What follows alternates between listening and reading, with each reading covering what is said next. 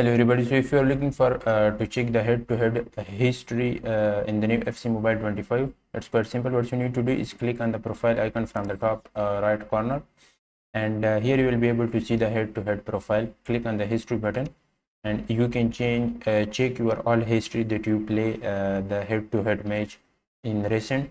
So that's how you will be able to check the history of head-to-head match. I hope this video help you. Subscribe this channel for more informative video like this. Thanks for watching and goodbye.